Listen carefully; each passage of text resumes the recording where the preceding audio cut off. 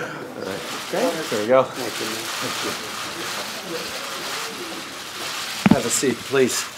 What a pleasure it is to welcome President Trump to Charlevoix, an opportunity for us to talk about a broad range of issues. Obviously, trade has been a topic of discussion and will continue to be, but our engagement towards the world, how we're working together to create good jobs for folks on both sides of the border and around. We both got elected on a commitment to grow the middle class and help those working hard to join it, and that's exactly the kinds of things that we're going to stay focused on, and it's a pleasure to have you here, Donald.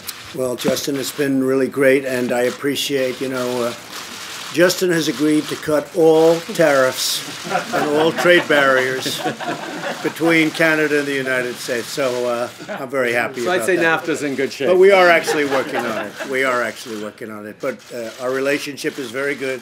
We are actually working on cutting tariffs and making it all very fair for both countries. And we've made a lot of progress today. We'll see how it all works out, but we've made a lot of progress.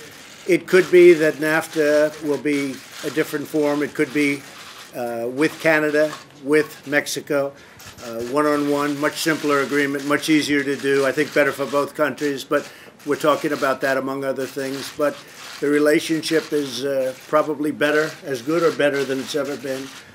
And I think we'll get to something very beneficial to Canada and to the United States. Excellent. Okay. Thank you very much. Merci beaucoup tout le monde. Merci. We didn't discuss it. We didn't cover it. We'll see you guys. I think we'll have a joint statement.